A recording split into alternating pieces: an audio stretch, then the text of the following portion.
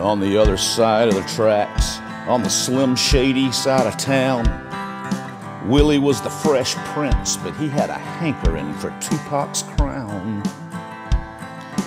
Chris landed a steady gig on the cast at SNL. He had stand-up skills and he was his own man, but Lauren thought he was Dave Chappelle. And then the big time struck like a lightning bolt, and they got swept away in the fray, not knowing that their crooked paths would cross again one day. And Chris and Willie had a lifelong feud, kinda like they never had anything better to do. And Chris and Willie never had a real fight until a bald-headed woman came between them at the Oscars one night. Willie married a time or two and wound up with a chick named Jada. She was a swinger with alopecia, and that's low-hanging fruit for a hater. Chris got rich after SNL. He was big on the silver screen. His money was green. He was A-list, but his jokes were a little mean.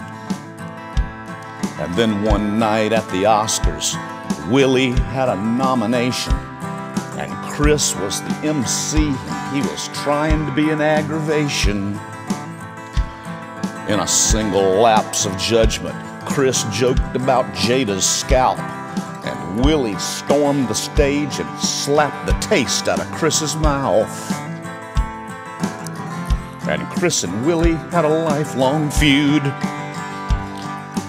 kinda like they never had anything better to do. But Chris and Willie never had a real fight until a bald-headed woman came between them at the Oscars that night.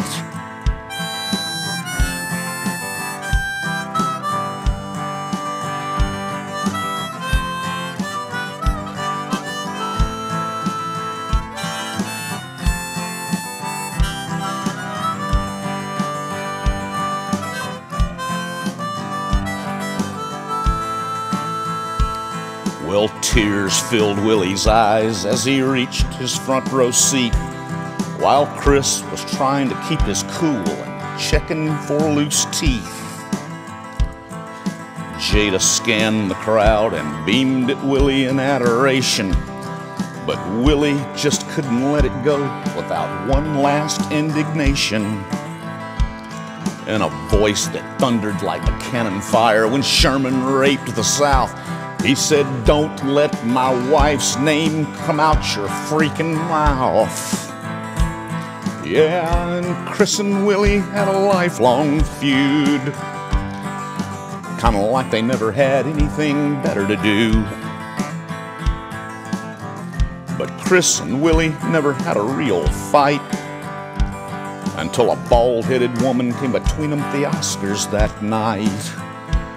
Until a bald-headed woman came between them at the Oscars that night. Until a bald-headed woman came between them at the Oscars that night.